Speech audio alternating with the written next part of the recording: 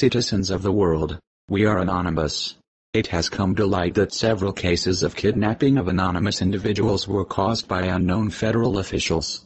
Recently, the owner of this channel, TheAnonMessage, was kidnapped by individuals who, as he recalls, did not have any markings or identification. He initially suspected them to be high-ranking federal agents. As TheAnonMessage recalls, the individuals allegedly took him, drugged him and threw him in what appeared to be a black van. For about a week, he was seized in a cell and was sometimes binded and put in a closed, dark office with one suited individual sitting at a desk. He would not answer questions. A week later he was released and gained consciousness at the outskirts of town.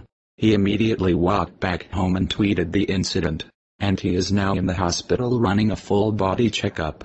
We are afraid that more incidents like these may happen to other anonymous members, as we've been receiving stories on Twitter about similar events. All anonymous members need to stay on guard. Be mindful of any individuals following you. What with a friend? Keep your IP address protected. And most of all, stay up to date on any news or events that may trigger a crackdown. We are not immune to the system. However, we cannot give up. We have to keep moving. Anonymous cannot and will never die. We are anonymous. We are legion. We do not forgive. We do not forget. You know who you are. Expect us.